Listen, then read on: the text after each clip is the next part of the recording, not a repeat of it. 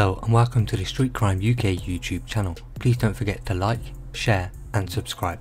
Today we look at how a judge and police have slammed a drugs lord whose empire came crashing down when he was pulled over in his Mercedes with £10,000 in his boot. Jordan Clements, 27, from Failsworth in Oldham, was raking so much money from his role as the head of a local drugs gang that he bought a £313,000 luxury holiday pad in Dubai and walked around with a £34,000 Rolex watch on his wrist.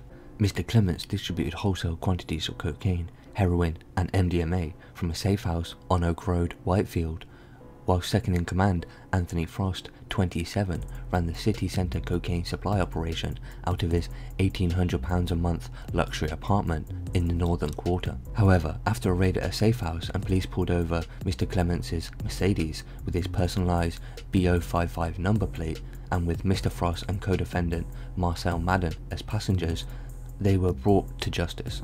And their scathing words for the gang from one of the city's senior judges as he handed the trio and two other men, Nathan Lee 31 and Mohammed Sawar 27, long prison sentences. Judge Hilary Manley told them before sending them down, this was a large-scale, organised and efficient conspiracy to traffic wholesale quantities of Class A drugs.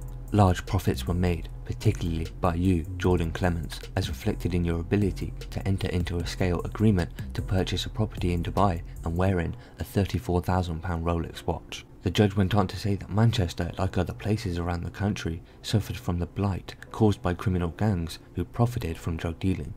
Police said the drugs they flooded the streets with would have caused misery across the city. Detective Inspector Lee Griffin of GMP's Serious and Organised Crime Group said, during the course of the investigation, the group were observed and the key players responsible for conspiring to bring multiple kilos of cocaine, heroin and MDMA to the streets of Manchester were soon identified. Drugs are destructive and blight our communities as a result of the operation. These men are now behind bars where they should be.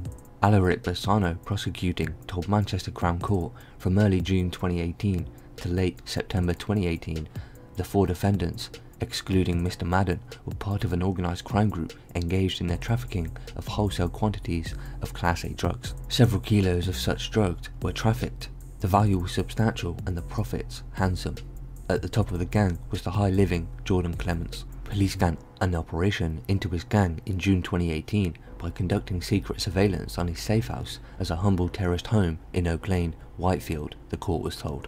Officers watched as Mr. Clements and co-defendants Mr. Sawar and Mr. Frost made regular visits to the home before carrying out a raid, a month later seizing drugs worth up to £1 million on the streets. In a locked cupboard under the stairs, officers found almost 3 kilos of cocaine mixed with adulterants together with crack cocaine with a street value of up to £408,000, heroin worth up to £430,000 and a kilo of high purity ecstasy said to be worth as much as £86,000 when sold on.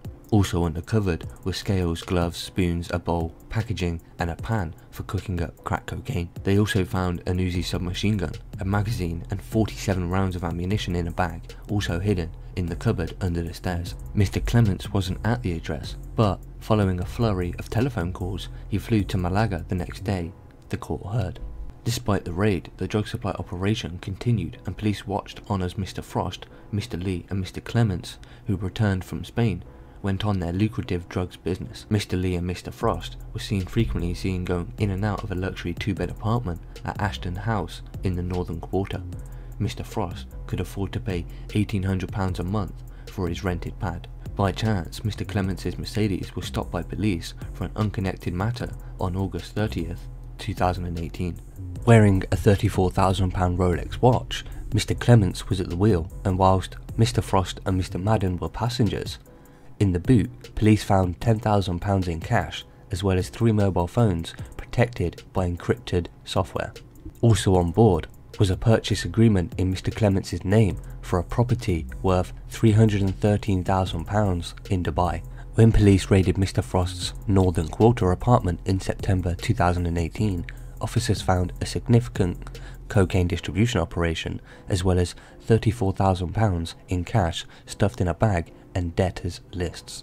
They also found a knuckle duster and a BB gun, as well as a wardrobe full of designer gear worth £7,000 and a cash counting machine. When they moved to arrest the conspirators, police found that Mr. Clements had used 4 encrypted mobile phones, while they also uncovered 2 machetes and a baseball bat when they raided Mr. Madden's home in Miles Platting, as well as evidence of drug dealing. In all, 6 encrypted mobile phones were seized, but police could only decrypt one of them, revealing drug-related communication between Mr. Clements and others. In one message, Mr. Frost laments, "Gonna have to put my prices up." There is a discussion about wages and paper, the latter believed to be the slang reference to cash. A financial investigation showed that Mr. Clements had already paid 2 of 10 months installments for a £313,000 apartment in Dubai, while he was also shelling out £350 per month to lease his Mercedes. The Mercedes has a personalised reg of BO55NGR. Prosecutor Mr. Bassano said Mr. Clements was at the top of the gang's hierarchy, so the number plate was not mere bravado. Andrew Nuttall, defending Mr. Clements, said his client knew the Uzi was at the house in Whitefield but denied it was his. The court heard it was not in working order but could easily be fixed. Jonathan Turner, defending Mr. Frost, said his client, who has a child, had worked as a crane controller, earning £1,300 per week, and so he was already used to living an extravagant lifestyle. Mr. Frost's parents had disowned him, he said. Richard Varden, defending Mr. Lee, told the court his client's personality had changed since suffering a brain injury in a motorbike accident. He had acted only as a courier. The court heard that Mr. Sawa and Mr. Madden had not enjoyed any of the trappings of the operation, although they had taken part. Mr. Clements, 27, of Byron Terrace in Valesworth, was jailed for 15 years after he admitted 3 counts of conspiracy to supply Class A drugs, possession of a prohibited firearm, and possession of criminal property.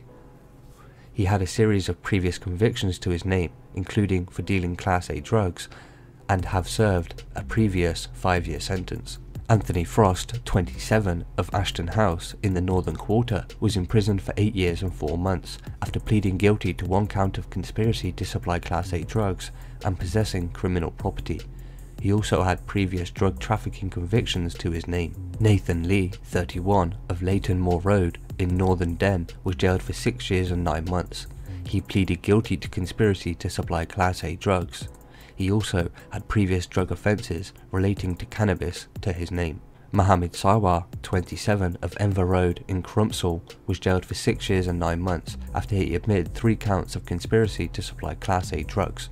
He also had previous Class A drug offences to his name. Marcel Madden, 25, of Weybridge Road in Miles Platting, was jailed for 4 years and 3 months after he admitted guilty to possessing Class A drugs with intent to supply. He had previous convictions, including for possessing a firearm. He was out of prison on licence at the time he became involved in the racket. Mr. Clements and Mr. Frost had time added to their sentences after they admitting failing to provide the passwords to their encrypted phones when ordered to do so. So what are your thoughts about Mr. Clements and how he ran a highly profitable drugs empire from Manchester and even had a luxury apartment in Dubai, a Mercedes and a Rolex to his name? Please share your thoughts in the comments below. Thanks for joining us, and until next time, stay safe.